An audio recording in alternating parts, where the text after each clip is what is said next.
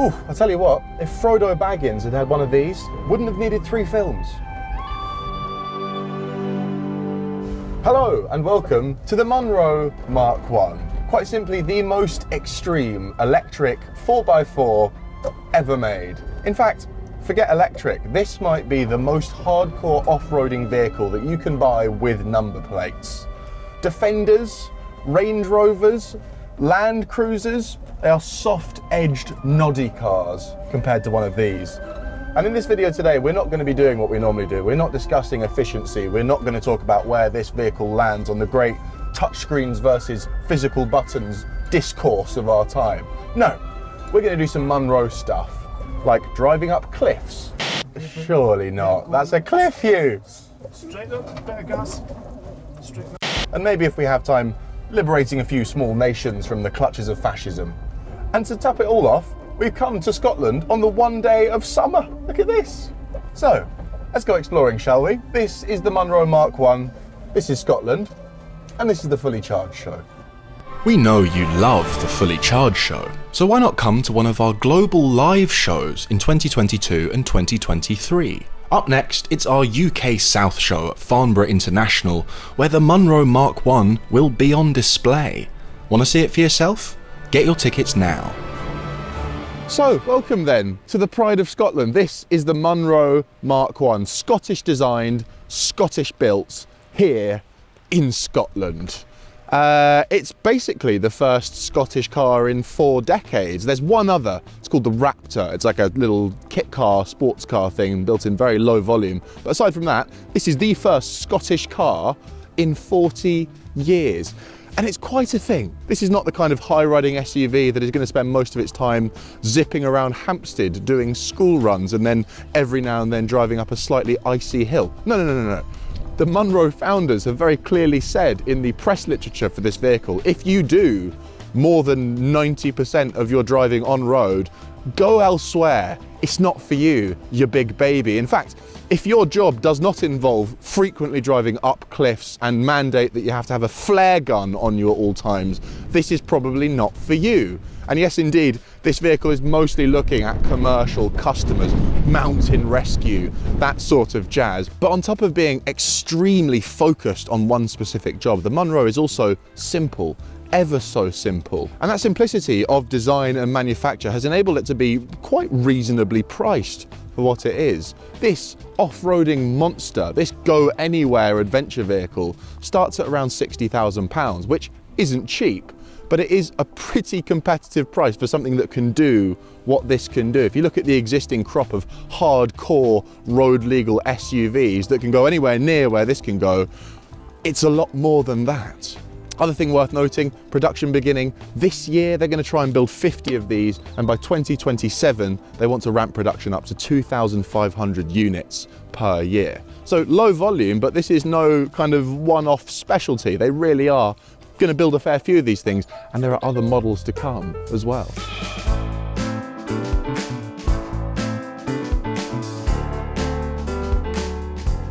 Time to do some off-road driving. I am pretty much the first person outside of Munro and Munro customers to drive this vehicle. It's the only one in existence. It's fairly priceless. This is a little bit scary. Happily, I've got Hugh next to me, who is one of the greatest living off-roaders on planet Earth, has actually designed most of this off-road course himself, so knows exactly where we're going, and frustratingly is funnier and better looking than me, so we've stuck a mic on him.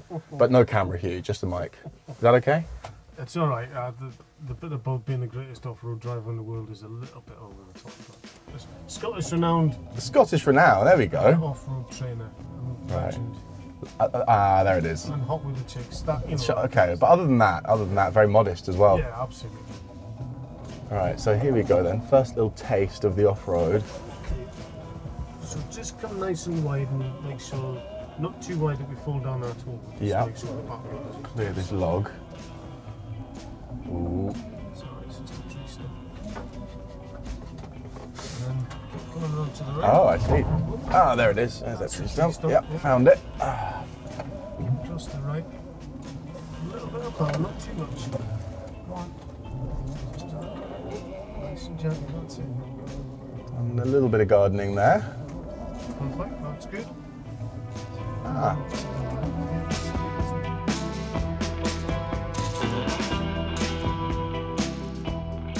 Now, something I've very quickly learned today is that doing good presenting while doing some fairly extreme off-roading is actually quite hard. So I'm going to share some thoughts with you now as we're on a nice little gentle bit in between two of the gnarly sections. There's been moments during this course today where you approach something like a medium-sized tree stump or a small crater, and you kind of grit your teeth and you brace for impact, and then it's behind you and nothing happened. The off-road capability is beyond anything I've ever experienced. The combination of the four-wheel drive, the immense levels of grip, the huge ground clearance, it's a monster off-road. But what's really surprising to me is just how confidence-inspiring it is. Because it's such an intimidating looking vehicle, because it's such a focused piece of machinery, you would think it would be quite scary to operate, that driving it well would require a very specific set of skills. Honestly, any Dumbo with hands and feet could get this thing up your average mountain face as far as I'm concerned. And obviously that confidence comes in part from the fact that you quickly realise this thing could drive up a sheer sheet of ice if it was so inclined. But it's also coming from the visibility, which is phenomenal thanks to the boxy shape. I know where the bonnet ends is the end of the car. Likewise, I look through that piece of glass at the back, that's where the back of the car is. But it also comes from a really, really slow steering rack. You've got to do a lot of steering to make anything at all happen to those front wheels.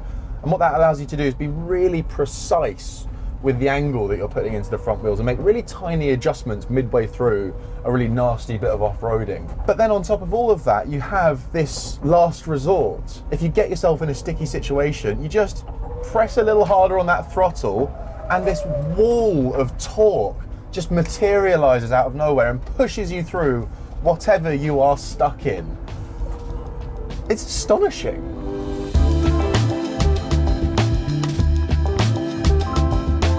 Now, normally at this part of the video I do some sort of design walk around, but well, there isn't any. There is no design on this vehicle, it's all function. So let's focus on that, shall we? This is the front, it's very flat. That's going to be a recurring theme of this walk around. Flat panels, as we established when we filmed the Citroen the other day, are cheaper. They're cheaper to manufacture, they're cheaper to replace. So this is helping keep the cost down. These are the headlights. That's about the end of the design walk around for the front of the vehicle. Can we talk about this overhang? Look how much vehicle there is in front of that front wheel. I make that 2 inches tops. And what that does is enable the Munro to have an approach angle of 84 degrees. 84 degrees. Let's just make sure we all understand what that means. 90 degrees is straight. That's a cliff face. It's really cool. If you drive this down an 84 degrees cliff face, the wheels will touch the floor before the nose. That's what that means. Yeah, round the side, I mean, would you just look at this thing? Is it not the meanest, baddest vehicle you ever did see? And again, simplicity is apparent everywhere. There's no big long spec sheet for the Munro where you choose your panoramic sunroof and your heated camera wing mirrors. In fact, speaking of wing mirrors, you can't even adjust these from inside the car. You need to move your mirror. There you go. There are virtually no options available on this vehicle. There are 3 versions with different battery and motor size. You can have with or without air suspension.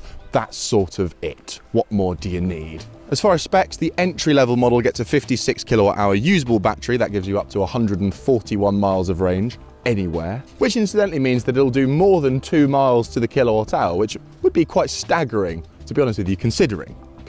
Torque, 443 foot-pounds, 295 brake horsepower. The entry-level car is front-wheel drive only, and then no, just kidding, it's full-time four-wheel drive. All the time four-wheel drive. Naturally, we've got locking differentials, those come as standard, and then the top spec version, that gives you a little bit more range, 75 kilowatt-hour usable battery, up to 190 miles of range. You get more power, more torque. That one will do 0 to 60 in under 5 seconds, which is a frightening concept, frankly. But power, torque, those are road-going vehicle numbers. We don't care about those here. We care about 3.5 tons of towing capacity on the top spec version. We care about 48 centimeters of ground clearance. 48 centimeters, or if you prefer, 80 centimetre wading depth. You can drive this thing through damn near a metre of water and nothing bad will happen. Have a look at this boot. I don't have exact literage for you, but it's bloody massive. It's the entire size of, it's that big.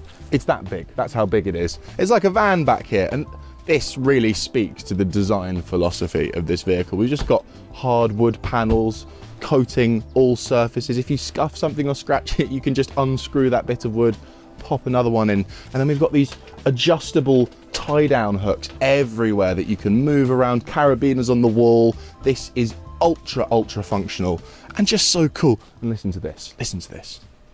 There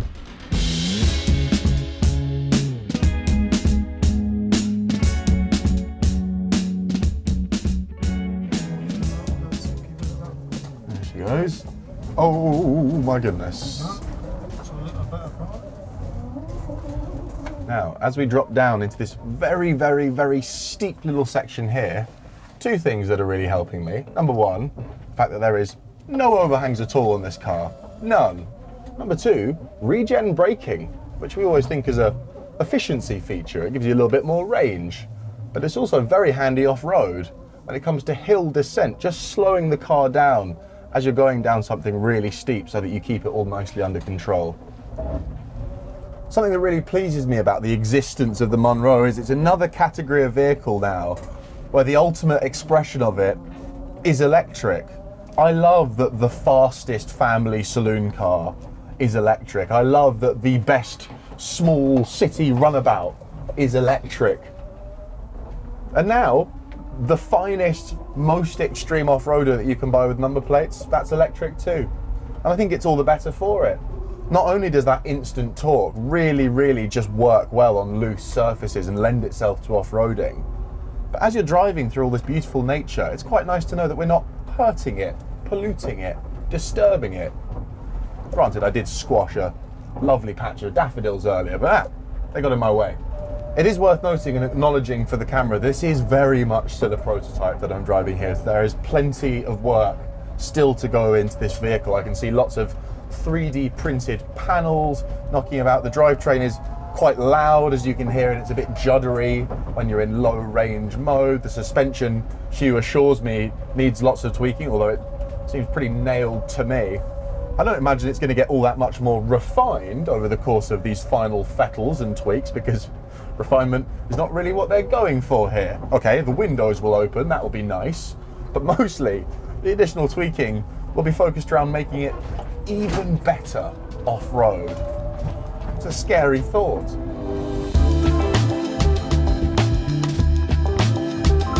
I'll tell you what, it's ever so simple in here. If you're expecting a big pano sunroof and a sea of touchscreens, then you're very silly Billy. None of that in here. This is designed to be operated wearing thick, heavy gloves. It's designed to be mended using nothing but a hammer and a can-do attitude. In fact, Munro have designed this vehicle to last 50 years. That is part of the design brief. And they've also included the sort of ability to fiddle with it, modify it, repair it yourself without voiding the warranty. They really want owners to just buy this, take it away and live with it for half a century without really having to do much. And keeping it really simple is key to that. So what do you get? Well, here is a steering wheel. There are two pedals just down there. These are the little air vents. You can have less air, more air, hot air or cold air. And then everything here is to do with the off-roading. So this is for your low range or high range gearbox. That's your off switch, that's your handbrake, that's your big red "it's all gone horribly wrong" button. Prototype feature only, that won't be there on the production vehicle. And that really is about it. Drive selector, we don't even have a stalk here for selecting forward or backwards. It's 3 buttons. This is forward, this is neutral, this is reverse. Lovely chunky tactile feel to everything that you press. Everything feels like it's going to last 50 years because it's designed to. And obviously this is extreme utilitarianism. If you were looking for something to run around town in and use as a daily, this would be a bit much or a bit little, if you see what I mean. But sitting here, I'm very aware of how little I miss from your typical cushy modern car. How much more than this do you really need? I've got aircon, I've got heated seats, I can see out the window. I've even got, look at this, we've got 2 domestic power ports down here, so you can plug in your laptop and, you know, track the person that you're trying to rescue from a forest or whatever it is mountain rescue people do for a living. I'm not entirely sure. Rescue from mountains, I'm guessing. Back seats, there are 3 of them. That's quite nice. A proper full-time 5-seater. As you can imagine, these quite narrow seats, you do have to be fairly thin of arse to sit back here, but they're comfier than they look. You are very upright, so headroom is not completely limitless. I am touching that a little bit, but it's impressive. It certainly is boxy back here. And again, just look how ultra simple it is. What have we got? There's no USB charge ports. There's no heated seats back here. Couple of vents for the hot or cold air, and a big, easy to hose down plastic mat under your feet. In fact, I think you probably could clean the inside of this car with a jet washer if you were inclined. And my guess is if you want to remove the seats, well, look, there's 2 bolts there. There's 2 more there. Pop those out. You've got a giant go anywhere van. Simple.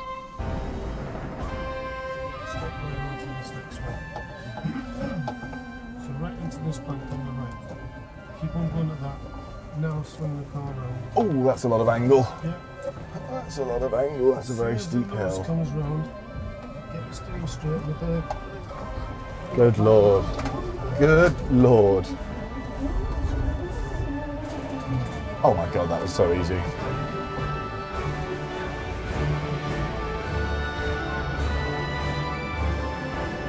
So, the Munro Mk1, what do we think? Well, look, I don't claim to be an expert on off-roading stuff, but even I could confidently tell you, you would struggle to find terrain anywhere on planet Earth that you couldn't quite cheerfully drive up in that thing with one hand while holding a very hot, very full cup of tea in the other hand. It's downright embarrassing just how easy extreme off-roading becomes in the Munro Mk1. And what I love most about it is its simplicity, just how focused it is on the one task that it's designed to perform. It's an extreme example of something that I really, really want to see more of in modern car design, just giving you what you need and nothing else, not inflating the price with a load of extra toys and touchscreens that you don't actually want. And here's a hot take to end on. I put it to you that that is a truer spiritual successor to the old Land Rover Defender than the new Land Rover Defender. And that is why companies that currently rely on fleets of old Defenders, like power companies like Mountain Rescue, are tripping over themselves to order a bunch of these.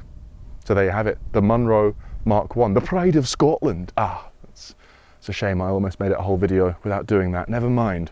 Please make sure to like and subscribe. And if you have been, thank you for watching.